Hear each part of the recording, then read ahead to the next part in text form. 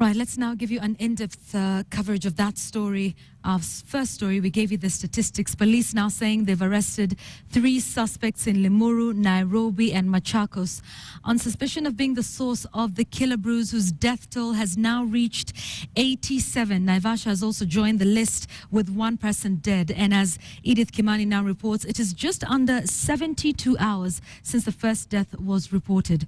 3 people are now headed to the police cells over these deaths.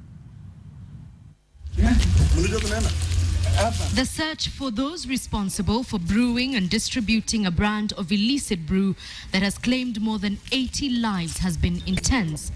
But after 72 hours, police claimed they had the first 3 suspects. So I guess that's the reason why you came to investigate these premises. It is here, at a warehouse in Embakasi, that police made one of 3 arrests.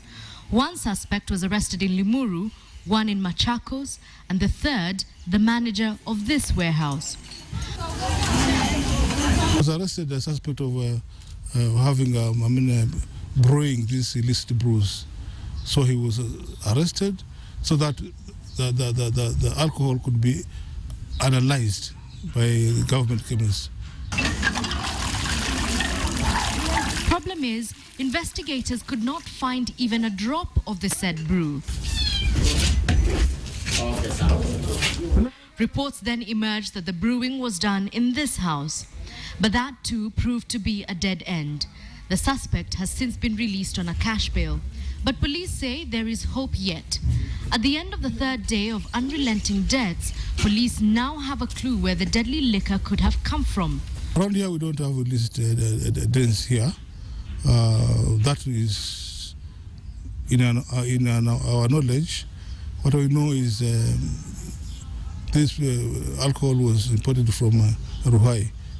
The matter, however, still remains classified as under investigation, with only sparse details emerging.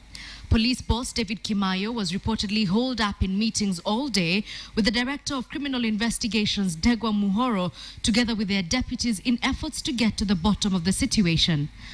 Government Chief Pathologist Dr. Johansen Odor is expected to make his way to Embu on Friday to help conduct post-mortems in an effort to find more clues.